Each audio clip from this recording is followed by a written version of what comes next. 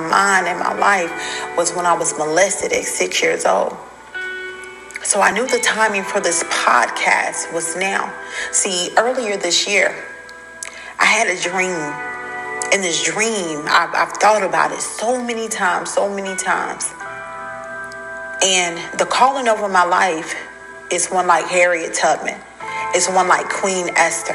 I don't know if y'all know the story of Queen Esther in the Bible, but see, Queen Esther, when she interceded, when she went before the king, even though she didn't know if she was going to be approved, if he was going to pull out the scepter. If anybody know anything about, royalty, kings and queens, well, the king have to pull out his scepter to pretty much approve you to come forward.